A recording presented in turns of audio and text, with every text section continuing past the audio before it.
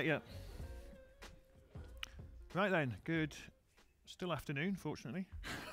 So my name's Daniel Thompson. I'm speaking to you. Well, I've got an enviable task, in some unenviable task, in the sense that I'm going to try and explain why a fairly complex branch of statistics is really exciting and can be tackled by amateurs. So I've got my comrade Summit on the screen here. He is the guy who did most of the actual typing. I was supervising the work, but I live in Bristol, which is where I get to stand and talk to you today. So I've given this a slightly idiosyncratic name. That's gone too far ahead, hasn't it? Oh, I've lost a slide, that's why. I've lost a slide. There was a slide saying, you know, why and what the characters are in this particular performance. So I'm going to be talking to you about the 96 board's Developerbox a little bit. That's a box you can buy. It was one of the first, quotes, affordable ARM64 PC-like systems. I say affordable in air quotes because it's still 4 figures, but that's still a good deal cheaper than many of the other boxes in the field. We'll talk very briefly about Opti, which is a operating system to run inside the TrustZone on an ARM system. But mostly we'll talk about randomness, which is the degree to which something is unpredictable, and entropy, which is a measure of how random something actually is. So I don't want to advertise the Developerbox, but I do have to explain to you a little bit about it. If you want me to advertise it, come and speak to me in the hall afterwards, or search for my name and Developerbox with no space, and you'll see a whole bunch of YouTube videos. Okay, so like I say, it's a 64-bit ARM computer in a PC form factor. And if you can see in the picture on the side, one of the things that makes it most awesome is all those RAM slots. So it's one of the, quotes, affordable ARM machines to which we can put enough RAM in it to do compiling and things like that. It's based on this rather obscure Synquacer processor from Socionext. I added this morning after this morning's talk. I believe that it has fully free software running on the main cores. So the trusted firmware, EDK2, Opti, are all user replaceable and are all open source and upstreamed.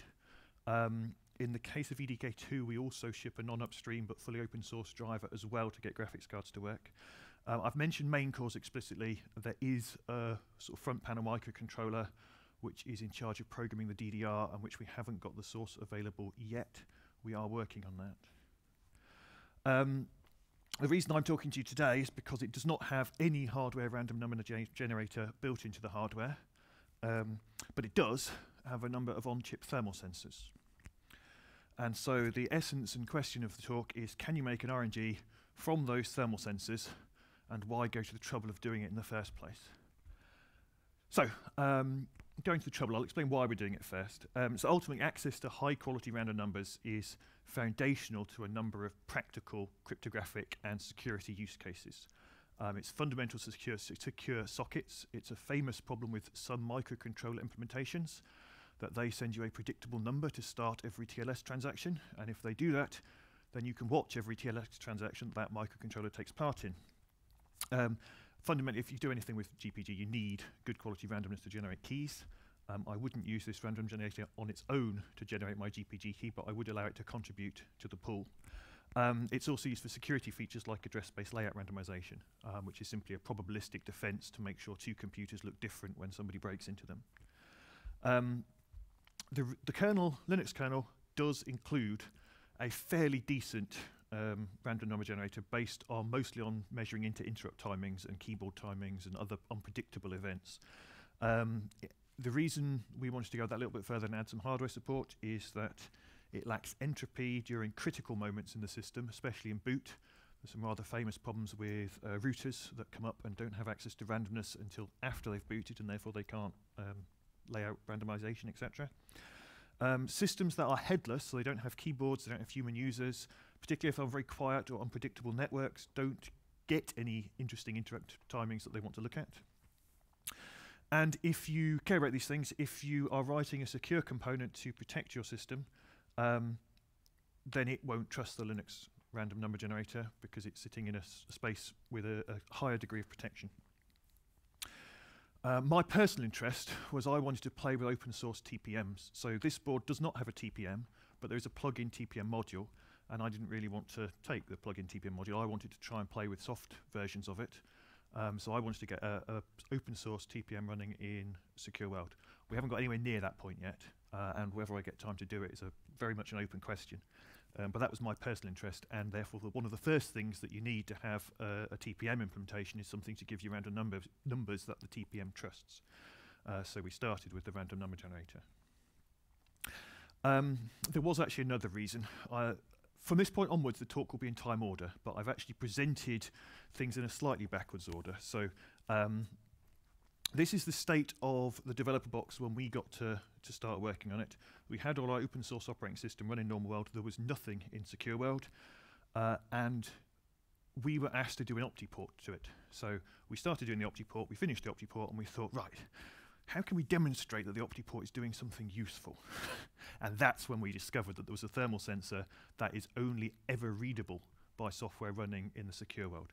A brief introduction to Arm TrustZone. Roughly speaking, think of it as 2 register sets for the machine, and when you need to do certain security operations, the whole of the register sets will flip over and you'll be running this secure, it's almost like a virtual machine, but it's implemented in the hardware, and that virtual machine asserts on the bus that it's secure, which means the bus is able to prevent accesses to certain parts of the chip. The Developerbox is more or less an open system, so the behaviors of those secure enclaves and things like that can be reasonably well controlled, although that micro that I mentioned at the first place does set them up. It's then unable to change them after the fact. So we wanted to put something in the secure world so that when we go onto the bus to read our thermal sensor, we get the bit set to say, I'm a secure access. And that's how you do it, basically. This is Opti that you have to plug in. Opti is an open source, trusted execution environment. And this is the thing we had to implement. And roughly speaking, yes, so you can see we've got a trusted app. It knows how to read the thermal sensor. It then copies that back into its own internal state. You have to use these secure monitor calls. That's what SMC at the bottom stands for. Eventually, you can then get the sensor reading into the kernel. And in the case of our work, because we'd like to get up to all the kernel hardware random number generator infrastructure, we actually keep it in the kernel. We don't need those user space components to go and interact with our trusted application. The theory of the randomness we're reading, this is the final sort of introductory part, at least I think it is. So we needed some randomness, and we did not know at the start of this project whether or not we had access to any randomness. The resolution of the temperature sensor is pretty coarse. It is 1/4 of a degree, so you won't actually see thermal noise. It's not like the temperature of the core will be rocketing up and down, and even if it did, it would be relatively predictable. So what you basically have is measurement error on the ADC, and I've drawn this as a graph. The dotted line is supposed to represent the actual temperature of the system. I couldn't get it curved when I was tidying up the graph yesterday, so pretend it's curved. And then you've got these samples, which are what the ADC actually observes relative to the real sensor. And you can use that small difference, which even if you're reading a constant value, you should see move a little bit. And that's caused partly by measurement error, but I believe that on this system, what you're actually observing is ADC conversion error. And what happens is when you're doing an analog to digital conversion, you have a voltage reference. And I suspect there is noise on the voltage reference, and so the noise that we observe on the thermal sensor is actually the supply voltage fluctuating up and down locally within the SoC. So it will have a whole bunch of decoupling capacitors. Each of the cores will be connected to different capacitors. So as they consume and release, as they consume power, you'll see noise start to emerge on the bus that all interact in, let's hope, unpredictable ways. We believe it's unpredictable. And that's where the source of our entropy ultimately comes from. So we didn't know it was going to be random when we started, so we gathered a chunk of raw data and we eyeballed it. And we thought, yeah, we're not doing much. We're on a quiescent system. We're still seeing some oscillation in the bottom bits, which I've highlighted for you. The oscillation goes right up to bit 5, but you can see that most of the noise in the upper bits is just sign flips. When you cross over, you've got the carries whizzing up. So all the noise, certainly in the top 5 bits, is all just carry noise. I think there's a little bit of entropy happening in bit 1, but we can certainly see the oscillations in bit 0, even when we're keeping the system fairly quiescent. So that was enough for us to start exploring. We've done enough now to start trying to decide if we can gather entropy out of this system. I beg your pardon. The other thing you'll notice, sample number, I can only get a sample out of the thermal sensor every 2 milliseconds, which is glacially slow. And if you've only got noise in that bottom bit, then your data rate will be 1 bit every 2 milliseconds, which I think is 125 bytes a second, which isn't very impressive. It's enough to be useful, actually, because you can start storing it up until you need it. But we are very fortunate that I was actually misleading you earlier. There are 7 temperature sensors. There is 1 sensor for each cluster, and there's a die sensor.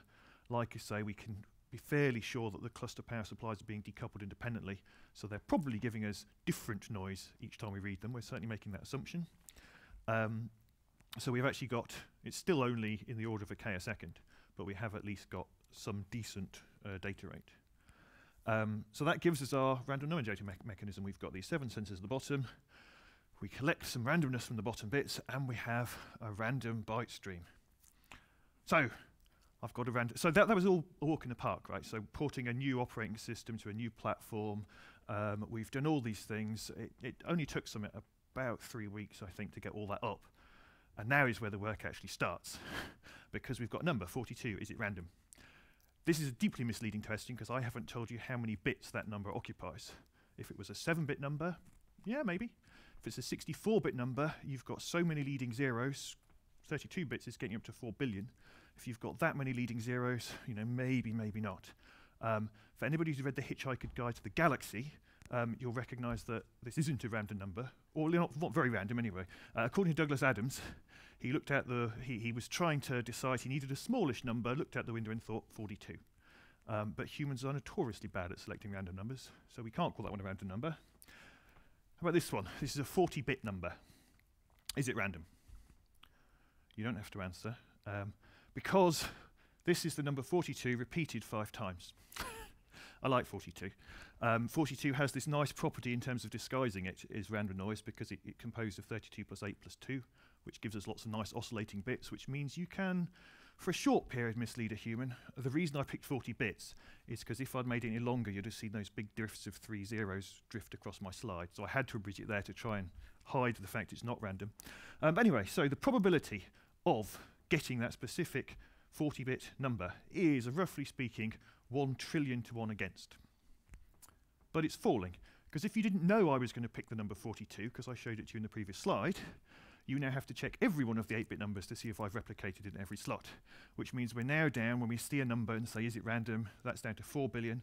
There's only 7 temperature sensors, so why would it replicate every 8 bits? Who knows? So we've actually got to start. This is where my maths I can't calculate the probabilities for you anymore. But when you start looking at all the different possible patterns, obviously every 40-bit number has a 1 in trillion chance of occurring. So in terms of saying this one's random and this one isn't, you've still got absolutely no real hope with the 40-bit number, assuming it wasn't all zeros, of saying this number isn't random, what you're thinking about. So in the real world, most of the tests start to run in the order of 20,000 bits. And if anybody cares, the odds of every single byte in that 20,000 bit stream all being 42 is a number that's 6,000 digits long to 1 against. I'm not going to read the number out. I couldn't even fit it on the slide. But I have done the visualization for you. This is 20,000 bits of entropy. And to give you some idea of what it looks like. And I'm also going to show you 20,000 bits of entropy. It's the same size, it's the same shape, and the thing I want you to keep in mind is that the amount of entropy in both of those images is exactly the same, despite one looking substantially more complex than the other. The only difference between them is that one was scaled using the slide program I used, and that was scaled by hand to give you pixelization. But they are actually exactly the same image, and for that reason, and the fact they've had a predictable transformation applied to them, they have exactly the same amount of information in them, if you study the kind of information theory, other than the fact that you don't know what scaling algorithm I use, which adds maybe a couple of bits of information. But beyond that point, those two items have exactly the same amount of entropy in them. But one does look, to the naked eye, much more complicated. And I'd just like you to bury that thought for a few minutes, because I'll come back to it in a few slides' time. Okay, so we've got our 20,000 bits. Random number generator does provoke a strong degree of paranoia, because the very nature of random number theory means that you can never know if a number is genuinely random. Because if I keep flipping a coin for the next 10 years, it could come up tails every time. So if you show me a number that says all zeros, you don't know it's not random, you just know that it's quite improbable. So eventually you have to let your paranoia go a bit and decide where you're going to draw the line. So for our initial test of testing, we decided to follow, I say we decided to follow, we found the tool in the Linux random number generator suite called RNG test and decided to use it as our first tool to analyze our numbers. That particular tool is based on FIPS 140-2, which is a security standard from the US. And we collected, like I say, about 2 gigs of raw data, we processed it a little bit, and then we ran our candidate algorithms against this to see how they performed. So, algorithm number 1. We took the bottom bits and the bottom bits alone. So what that means is we have to wait 4 milliseconds to be able to compose our first byte because we need that G0 prime to get the last byte. And we ran it through the tests. And it showed that only about 2% of the time was our batch of 20,000 bits random. 2%. And I was over the moon about that because what that means is that although the numbers are unquestionably biased, they're not very biased. And that means that it's really hard to estimate entropy and figure out how much entropy there is a bit. So that means that all our guesstimates about those low order bits and saying they look like they're moving, finger in the air, that means that that's probably right. We are seeing some movement. And if we were able to tidy things up a bit, we could potentially improve our score there. So we came up with the second algorithm. We didn't expect this one to be an improvement, but we wanted to figure out how much entropy there is in the second bit, the one that I mentioned you can see moving a bit at the beginning. So we XORed them all together. We figured they would get a little bit of carrier propagation noise from the other bits, but if we XORed them together, we ought to get a whole bit of entropy, and that'd be really awesome. And we got 0.07%. So I still don't know, even talking to you now, how much entropy there is in that first bit, but there's certainly a very pronounced bias, even when you XOR them all together, and that pronounced bias causes the FIPS test to fail almost continually. So we wanted to get better than 2%, so we started looking at conditioning algorithms. And one of the things I looked at was the NUC random number generator token and some of its early implementations.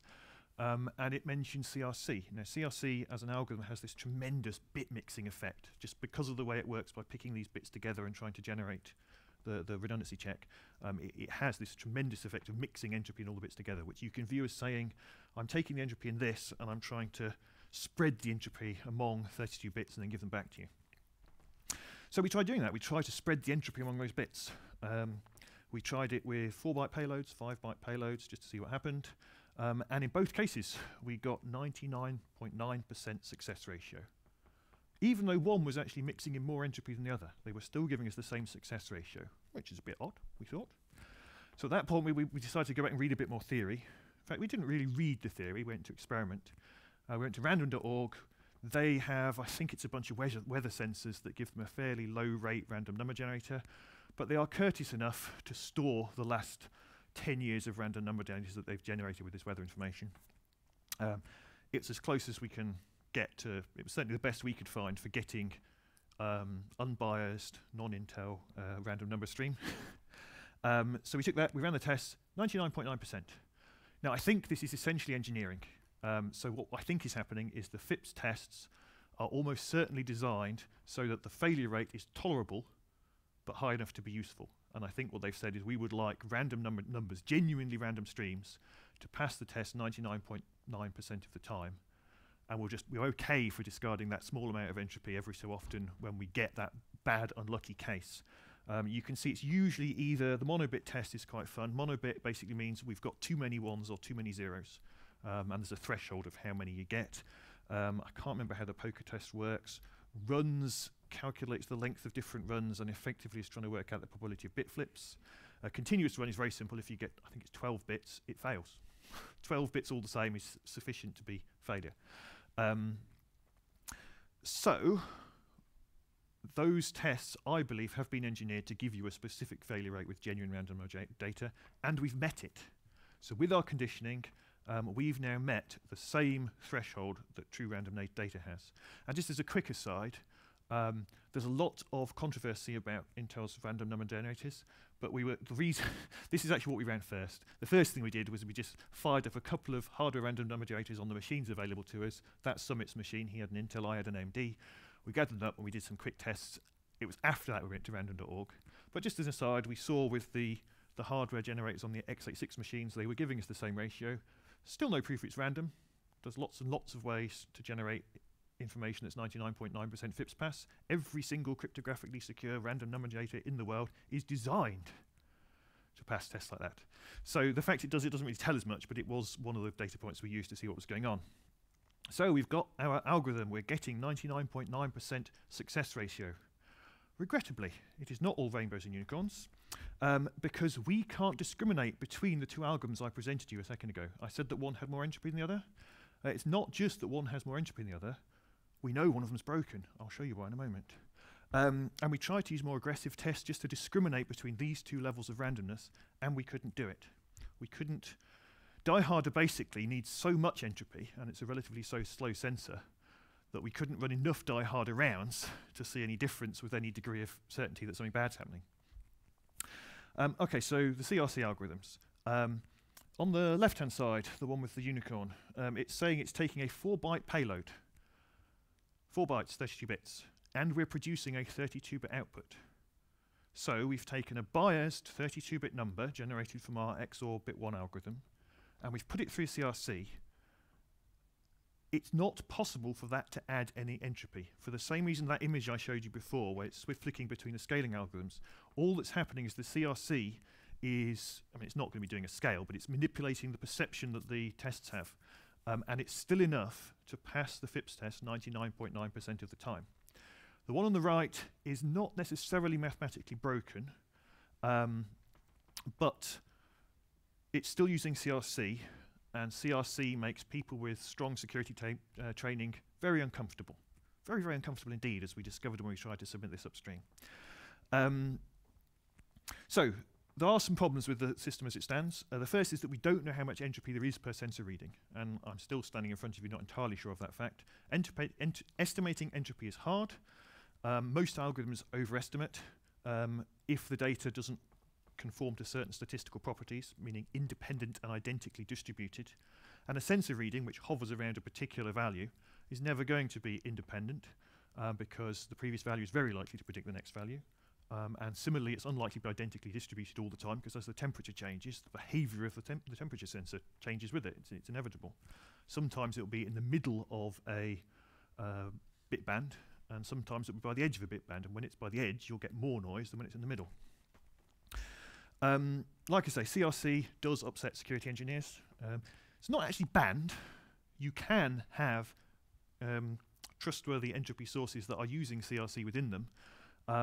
But the various, certainly the American NIST standards, which are one of the best, most readable documents in this space, essentially punish unvetted algorithms by multiplying the entropy estimate by 0.85.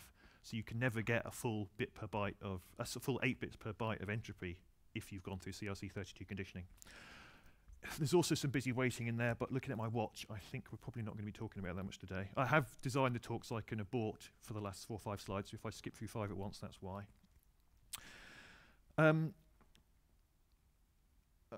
Yeah, I will mention it a bit. So, actually, how am I doing for time? I've got 10 minutes left. I will talk about the busy wait, sorry.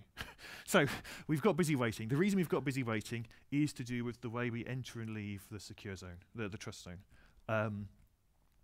Essentially, it's because Opti doesn't offer a normal threading system. I've called it an operating system. It's SMP safe, it supports interrupts, but it doesn't allow you to kick off threads. So we couldn't just kick off a thread and get it to read the temperature sensor every 2 milliseconds. And then store it in a big pool somewhere and then splurge it all back to Linux in one shot. So the early algorithms we had, when Linux asked for 4 bytes of, for 4K of entropy for test purposes, we just left it spinning, waiting for several seconds, occupying the CPU until we got it back, which does kind of suck in a real system. Even with 24 cores, you can't really send one of them off into the weeds for seconds at a time. So we had to come up with a way to kind of hoard the entropy ahead of time and at least allow us to return to Linux and let Linux do something useful while we go to accumulate entropy. So the way this stuff looks is I've got the normal world on the left, secure world on the right. We've got what's called a pseudo trusted application. That's just OPTI terminology for the type of application we've written. And ultimately, it's very low tech. All we have to do is set up a timer interrupt. This is not entirely trivial because there's not a lot of prior art in OPTI for interrupt management. It has interrupt support, but very few of the upstream platforms actually take advantage of it. So one of the other nice things we wanted to have in this work is that because we are fortunate that we are allowed to be open, there are no limits on the Developerbox that require us to keep any secrets from anybody, we can push our work out as reference to show how secure interrupts can be done. So essentially, we are literally doing interrupt every 2 milliseconds. We're gathering data off the sensors and we're throwing it into the entropy pool. But the key thing is that because we know the data rate and we can tell Linux what the data rate is, we can have a generic kind of secure world random number generator Linux driver that asks for n bytes, gets told it's got to wait, but it also knows. So we basically use Linux read semantics where you give back everything we've got, and the driver can then work out what the data rate is, how long it needs before it needs to wake up and go and ask us again for the rest of its data. So that at least means that we're not doing real-time hard with the system. The Linux system is not inconvenienced by having to go into the firmware to get a random number. And then finally, we're going to kind of assemble the various use cases we've got set up. So this is feeding the Linux kernel's cryptographically secure pseudo-random number generators. These are the things that use inter-interrupt timing as one of the sources of their entropy. So the pseudo-TA is gathering the entropy. Via SMC, it is passing it over to the TEE driver in the Linux operating system, which then has the hardware random number generator driver that grabs those stuffs and just hands them up to the random number generator daemon that runs in user space. The random number generator daemon will then run those FIPS 140 tests that I mentioned before, and will then inject the resulting entropy after it's gone through approval into the kernel. It might surprise people to see all this lovely entropy that you've got to keep confidential. Unpredictability and confidentiality are kind of linked. So if you imagine playing Risk, which is a game you play with dice, if you threw dice 20,000 times at the beginning of the game and wrote down in a little book what order they came up, that would have all the nice statistical properties of randomness, but it would make playing Risk really dull because you'd both look at the dice ahead of time before you decide whether to attack somebody. So randomness, the confidentiality of random numbers it's not part of being random, but it's very important to the practical use of randomness, and the Risk example kind of shows you why. If you know what somebody's going to pick, even if it was randomly generated, it's still, you know what they're going to pick, you can break into their crypto system if you know what they're going to pick. So it might kind of surprise you people to find this kind of confidential stream of random numbers going into user space and then coming back into the kernel. And ultimately the reason for that is that if the hardware random number generator driver is not prepared to say, I meet this specification for the number of bits per byte of entropy, then you just send it to the kernel, it gets tested, and when you send it to user space, and when it comes back, the kernel only half trusts it. In other words, when it stirs that new random information into the entropy pool, it doesn't allow that to be the only source of randomness in the pool. And this is what I say when I would be prepared to use a system based on this work to generate my own. I mean, my GPG keys were generated years ago, but if I were generating new ones, I probably would be prepared to use this system personally, because I know that I'm combining unpredictable inter-interrupt timings, my keyboard timings, my local network, and the entropy off these sensors all into one kind of soup. And there's a lot to be said for having multiple places you take your randomness from. This is just a good practice, partly because the other thing you'll find in all security standards is that random number generators are fragile. Because they're relying on some peculiar physical property, maybe you get a different board and the power supplies are more stable, or there's less capacitance, or they change the board thickness and there's now less capacitance between the power rails on the board. Maybe some of that oscillation we see is variance in the decoupling capacitors. Different board-to-board instances may behave differently. So people consider the actual hardware that generates randomness to be quite fragile, and because it's fragile, redundant copies, extra bits, it's all very valuable. At boot time, it's very similar in some ways. We've got the pseudo-TA still, all there in the secure world. We talk to it from the system firmware, which is implemented in ADK2. It can do this SMC, get the data. it won't go into any cryptographically supported randomness. It will simply give that randomness directly to the kernel so that it can set up its address space layout randomization. Is that enough? It's debatable. But ultimately, address space layout randomization is a 10-bit defense. You are talking about 1,000 possible options that you can place your kernel at. And the idea is that when somebody's trying to crack into a computer, they've got a 1 in 1,000 chance of knowing where the kernel is unless you leak it. So when you've only got 10 bits of entropy anyway, it's better to give it some than to go through the whole interim to uptiming that you can't do in a bootloader because you haven't set up the keyboard yet. Okay, so wrapping up with our next steps. Like I say, our ambition is to upstream it. When we attempted to upstream it, our security team, they didn't laugh at us, they were very kind, but at the same time, they didn't want to take it in the condition that we offered it. So first thing, we don't have access to a tremendous number of physical samples. Partly because they're all full figures expensive and my garage is finite in capacity. So we could start trying to characterize all the randomness. NIST does define a kind of arsenal of tests you can do to guess how much entropy there is in the system. And then it kind of conservatively processes it, so your guess is supposed to be at the bottom end rather than the top end of the estimate. When your estimation has a degree of accuracy, they've geared everything so that the estimation you get is very conservative. But with the lack of samples and other things, and the amount of effort involved to do it, we don't think we'll be able to go through that anytime soon. So what I think we're planning to do is we're going to pick like I say, what we think is a very conservative estimate, something like 0.6, 0.5 bits per sample. So every single sensor, when we read it, we're going to assume something like 0.5, which we believe from everything we've learned so far is a reasonable and conservative estimate, but it is a wet finger in the air. We'll document that. If somebody else wants to do the work, it's open source. They're very welcome to do so.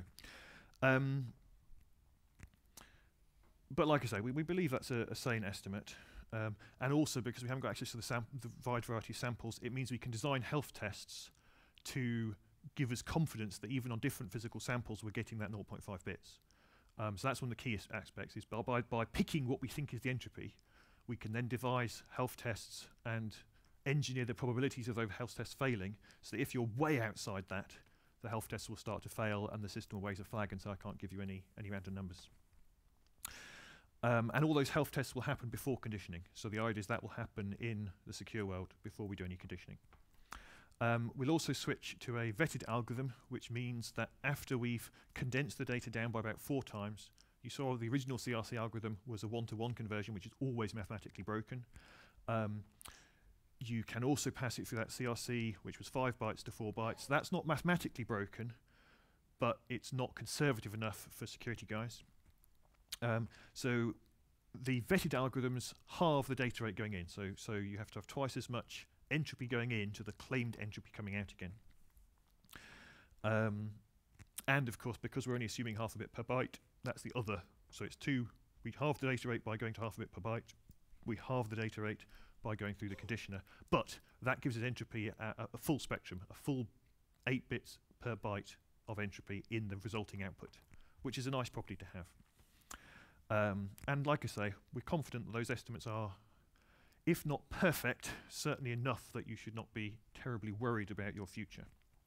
And then finally, upstreaming. We want to get this into Opti so that people can use it as a reference.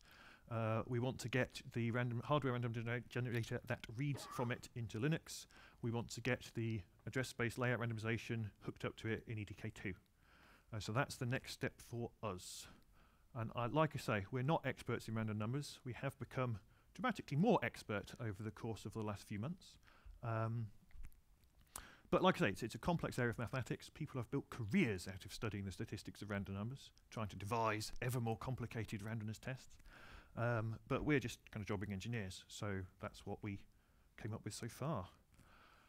And thanks to me not being the first speaker, I even remembered to put IRC channel on that. I'm terribly sorry. I did actually forget to put the IRC channel on until I came to the conference today. But yes, if somebody wants to talk about random numbers or the Developerbox, Opti does have a different channel, but I can point you to it if you need, on 96 boards. So I am to time, but if somebody